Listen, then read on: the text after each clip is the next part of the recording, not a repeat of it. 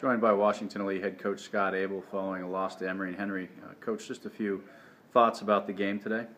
Well, certainly extremely disappointed, and some things that kind of jump out at me, getting down early again, which has kind of been our MO, unfortunately, and we've searched for answers and we've tried numerous things with the group, but getting down early is tough, especially in our style of offense, and then after that we settled down defensively and played really well. Offensively, it wasn't about moving the football or getting the looks we wanted today. We got those. It was a matter of executing, and we didn't execute. We put the ball on the ground. We didn't catch our pitches clean.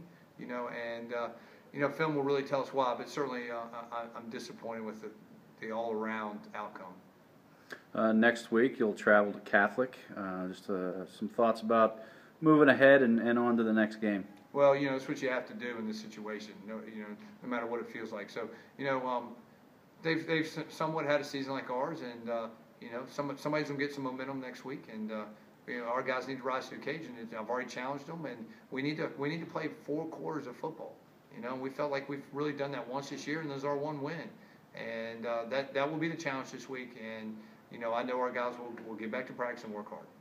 All right, thank you, Coach. Thanks.